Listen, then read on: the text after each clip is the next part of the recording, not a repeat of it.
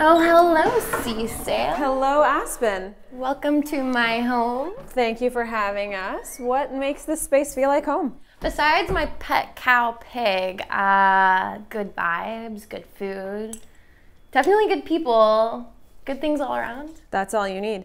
Now, I want to ask you a few questions about your research. You started your journey in HCI and data visualization, and then you moved to ML and interpretability. Tell me about that. Yeah, I think on the surface, those two fields seem very different, but they both deal with this fundamental question of data and how do we as people make inferences on that data and make decisions with that data.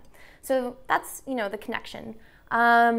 I really wanted to be a well-rounded researcher, and I loved the way that machine learning researchers and theorists often formalize, evaluate, and ask questions. And so, yeah, that's really what got us here, is well-roundedness. Okay, very interdisciplinary approach.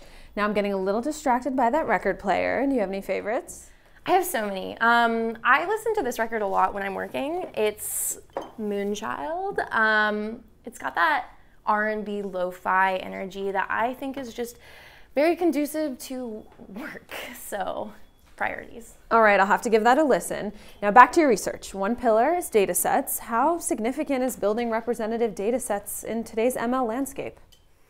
I think it's one of the most important questions that we have. Is like a lot of the problems that come from bias and issues of fairness in machine learning tie back to having not representative data sets. So how can we build those data sets that cover, the people, the axes that we care about, so that the product or tool that we build is working the way we want it to?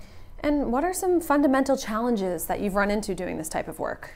Well, anytime you're trying to build something that is representative, it's very hard to figure out what is not represented. So I would say that is the #1 challenge. All right, now I've heard of something called out-of-distribution methods. What are they? Oh, good question. Out-of-distribution methods are this kind of like field in machine learning where people ask, okay, well, I know what is in my training set. I know what my model has learned.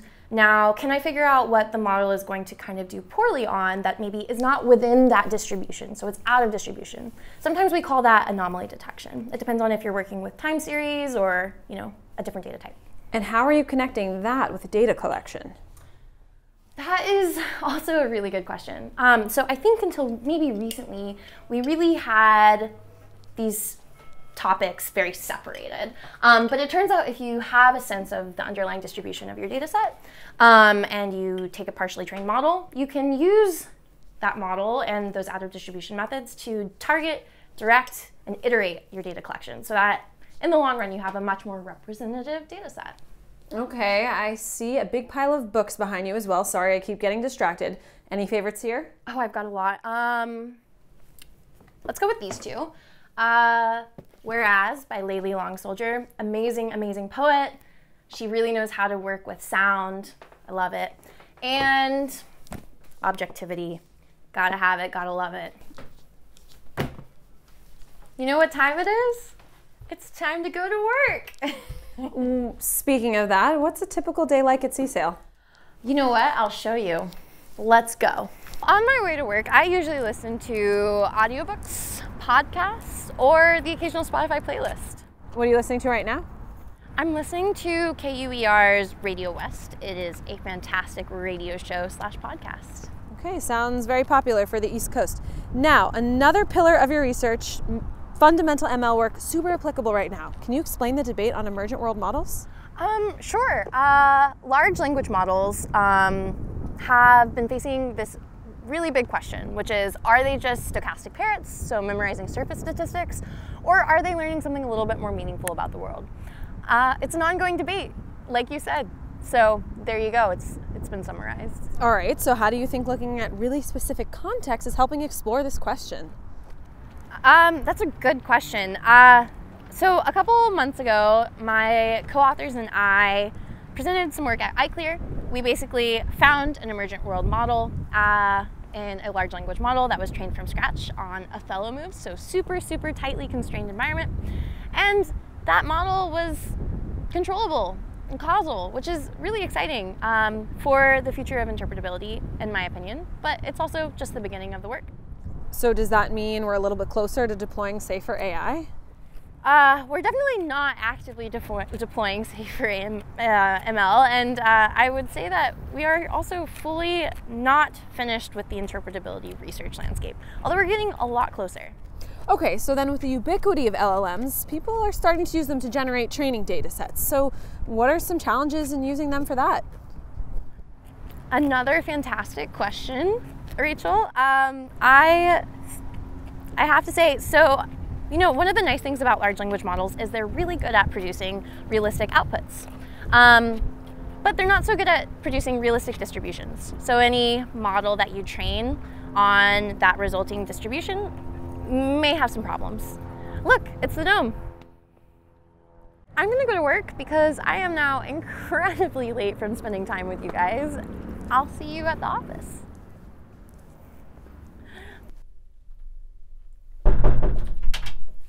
Oh my gosh. Welcome to work. Oh, well, thank you, Aspen. Of course. All right, Aspen, tell me a little bit about your current work, the AI supply chain. What is that? That's another good question, Rachel. You're so full of them. So up until now, all the AI products that you might interact with, like chatbots, Siri, Alexa, and AI radiology assistant, were largely built in-house along one pipeline. So data cleaning, development, refinement, evaluation, training, etc., was kind of ordered and organized by like one entity. Now it's a little different. The products that you interact with are basically a bunch of different things glued together, whether that's data sets, models, fine-tuned models. The world is changing, and we're thinking of this as a dispersed learning setting where you can have a lot of different entities influencing the downstream inferences. Okay, and how does dispersed learning impact the mitigation of bias and fairness in AI? That's a really good question. So when you have, you know, more than one entity contributing to a downstream product, and by entity, it could be an organization, it could be a person, but you know, you have kind of like this idea of the downstream product doesn't have control over up in the upstream products that are influencing it. As a result, it's really hard to tell if something changes upstream and there's now a failure here, who's responsible? And this is a question of like liability and accountability, and it's one of the big questions that we are trying to explore with the dispersed learning setting. And how could these challenges alter future developments in ML? Yeah, I mean, that's a really, you know, big problem. In dispersed learning in the AI supply chain, we're now trying to figure out how do you deal with bias and fairness when there are many actors that are playing a role in learning. It's hard. You can have two perfectly fair models and you maybe combine them through voting. There's a lot of different ways to combine models, but you can average their weights, for example, and the result, you know, has this weird sense of like, well, who did what, and now how do we know what's wrong? So it challenges stereotypical debugging strategies, debiasing strategies, etc. Okay, big open problem. So I want to shift a little bit. How have all of your non-academic experiences shaped your research and policy interests? Oh my gosh. Well, I mean, I think that's a really big question and one that is hard to answer. I would say I'm just very passionate about making people's lives better and kind of getting to the heart of truth. And there are many ways to approach that from a policy perspective, and there are many ways to approach that from a research perspective. Okay, now for all of this work, how do you balance the interdisciplinary nature of projects, especially with fields like sociology and anthropology? I think finding good collaborators is an excellent way to do that. Also, reading a lot. How do you stay on top of what's happening in your research field? I think my lab's a really good resource, and academic Twitter, although I guess it's called X now. Yeah, talking to people, it's a good way to do it. All right, moving on from the more technical stuff, you moved from Utah to Cambridge for MIT. That must have been quite the transition. Big culture shock, for sure. All right, so did you venture outside of MIT for any collaborations now that you've been here? You know what, I did. I got really lucky with collaborations at Harvard and with people at Caltech and Art Center and with people at Apple from doing internships. So very happy about those experiences. That's wonderful. Now, research can obviously be a long and arduous process. So talk to me about some of the setbacks and what insights you've gleaned from that. Yeah, I mean, research is an arduous process, and you often think something will work and then it doesn't, and then you try another thing and it doesn't. And I think one of the biggest things that you can develop as a researcher is a sense of resiliency and stubbornness, and a thick skin, as someone once told me. And throughout that process, have you had any amazing mentorships or mentors?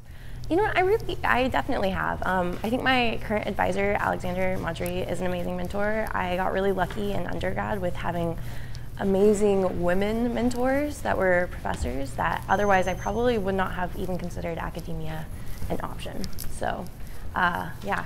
How has your approach to research matured over time? You get better at asking good questions. You have a better sense of the existing literature, of what questions are interesting to the research community and to yourself, and also how to start answering them. So, maturity, I guess. All right, so are there any fun MIT traditions or hidden spots on campus that outsiders might not know about?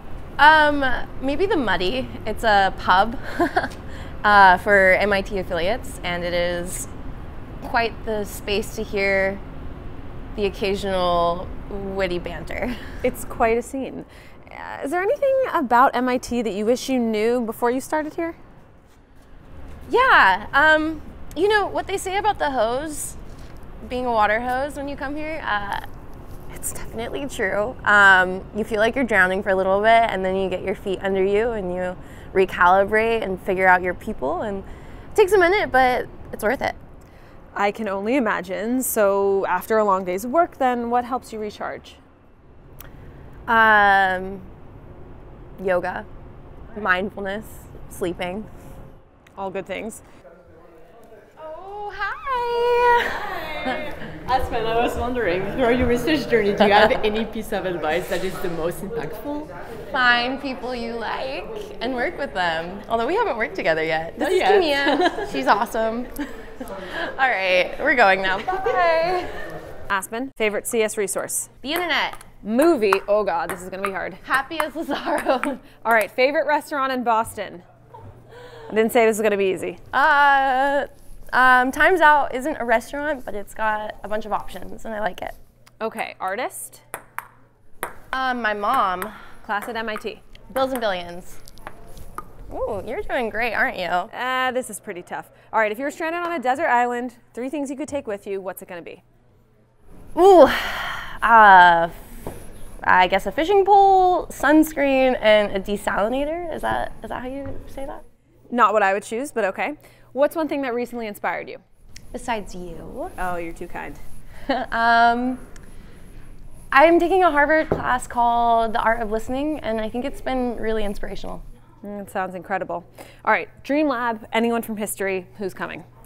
You know what? I don't know those people, so I'll probably stick to the people I'm working with now because they're wonderful, kind, and super smart. Favorite language to program in? Python. All right, if you could have any piece of AI technology automate something, what would it be? I want the perfect laundromat. I would like that as well. Let me know if you figure it out. Okay, if your research project was a dish, what would it be? Sushi?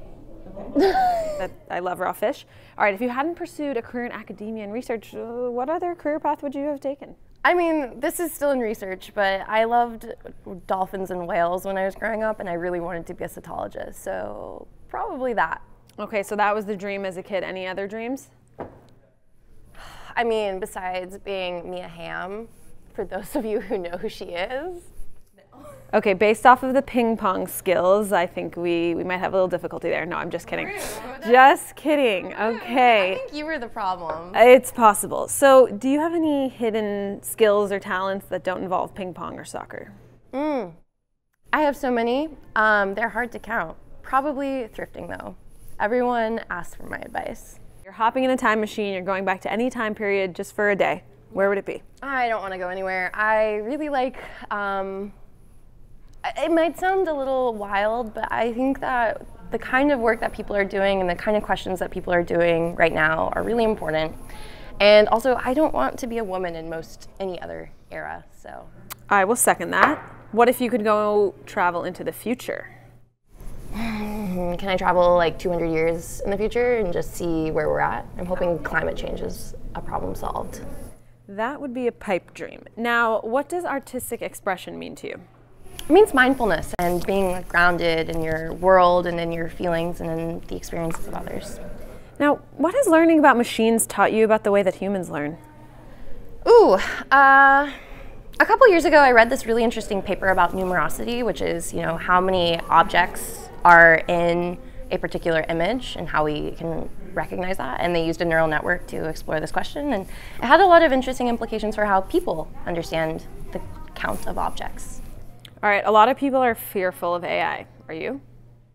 I don't think I'm afraid of the same things that people are afraid of in pop culture at the moment. So yes and no. What are you most excited about for AI?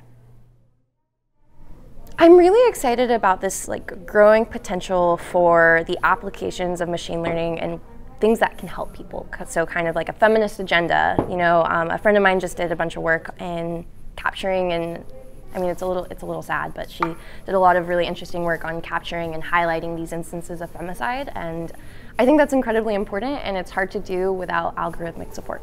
Absolutely. Now, in 5 years, what do you want to be working on? I hope I'm continuing work that I feel strongly about and that has impact. I hope, honestly, I really hope that I am finding collaborations that are, also interdisciplinary and that feel motivating to me. Beautiful. Now, what advice would you offer to upcoming researchers trying to get involved in the field? Find someone that you think is exciting and interesting to talk to and is honestly doing interesting things, and literally just have a conversation with them. It's one of the best ways to learn about a new space, and it's also one of the best ways to be inspired. Okay, last and final question. We'll let you go. Where does the name Aspen come from? My mom likes trees. Oh, I like trees too. All right, thanks Aspen. We'll see you later.